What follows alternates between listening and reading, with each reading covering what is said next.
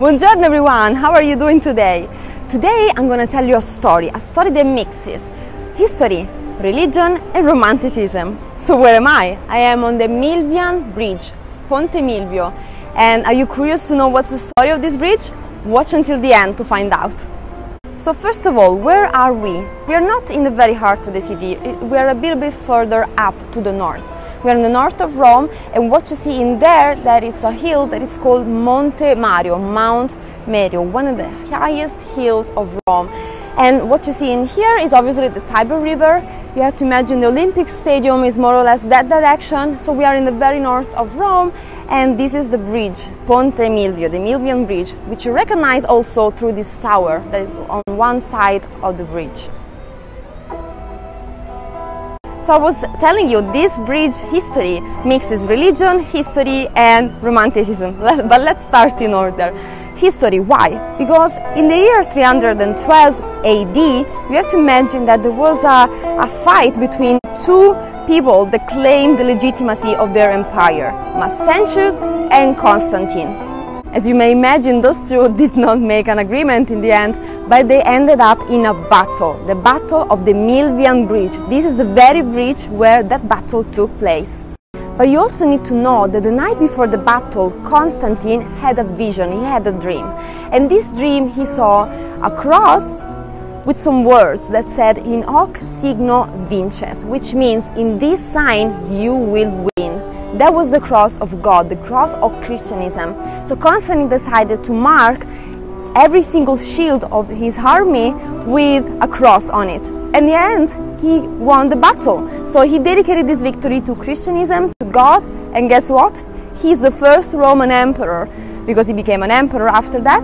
He's the first Roman emperor that converted himself to Christianism, and he's the first Roman emperor that stopped the persecutions to Christians, and the first emperor that built the first churches of Rome. In fact, if you think of St. Peter in the Vatican, St. John in Lateran, and so many other churches, super famous churches of Rome, they were all built by Constantine, the won the Battle of the Milvian Bridge right here.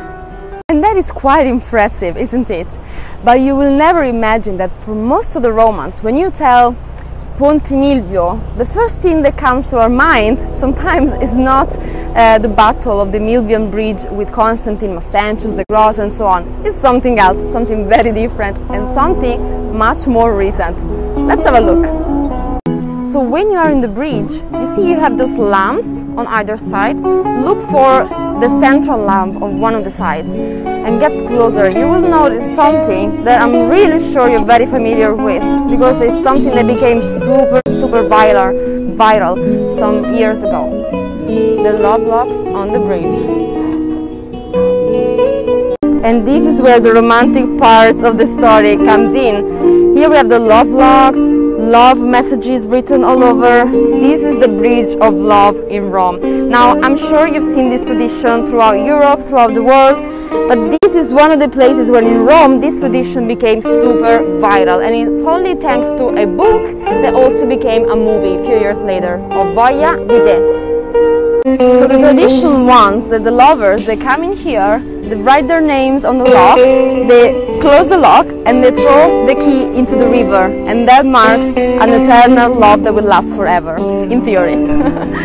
So after the book and the movie came out, this tradition of the love locks in Rome became so viral that it went out of control just a little bit. In fact, this all light, this lamp, was entirely covered with love locks, as well as the whole bridge. It was crazy. So at some point the Council of Rome had to do something, and they basically removed all of those love locks because they were damaging the stability of the bridge. It was too much weight for the bridge to support and for the lamp as well, so they decided to remove everything. After all that, today it's forbidden to place love locks in many places around Rome, Italy and the world. Now, there is one solution though. If you still want to feel that romantic vibe of putting a love lock and marking your love forever, for the eternity, there is another way to do so. In fact, now that putting a love lock is not as easy as before, a group of creative romance, and one of them happens to be my boyfriend, so I wonder who he took inspiration from, They created CryptoLoveLocks, and believe me, these are love locks that no one can ever touch or remove from anywhere. They are forever, eternal.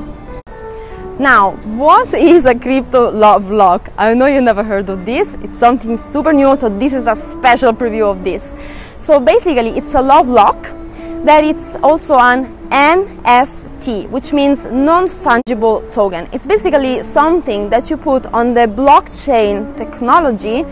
Sounds very complicated. In a few words, no one will ever touch it, and it stays there forever. It's eternal.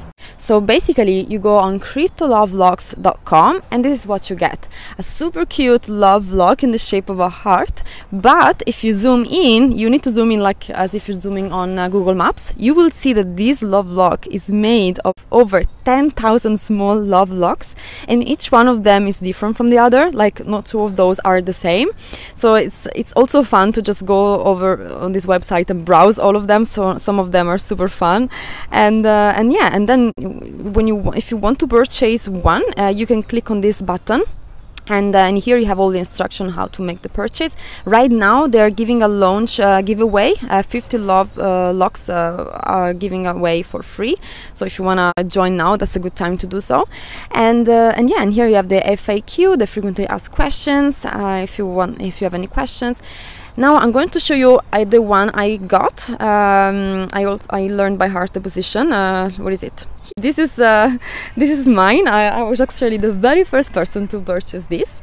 I'm so proud of my love locks. Look at this, with the stars in their eyes and the earrings. Anyhow, I'm so proud of my love lock. I think it's the most beautiful of the whole collection. So everyone, I hope you enjoyed today's stories. Today was a little bit of a mix of ancient, modern, technology, wars. It was a little bit of a unique mix. And if you have any more questions about the story that I was telling you, the CryptoLoveLocks and how to get them, bear in mind, you can ask me at any time, but bear in mind they are limited quantity. There are only 10,000 love locks, which sounds a lot, but it's not, I guarantee you. And it's something that's so unique that only you can have. So don't miss this chance. So everyone, I wish you a very beautiful day. Ciao!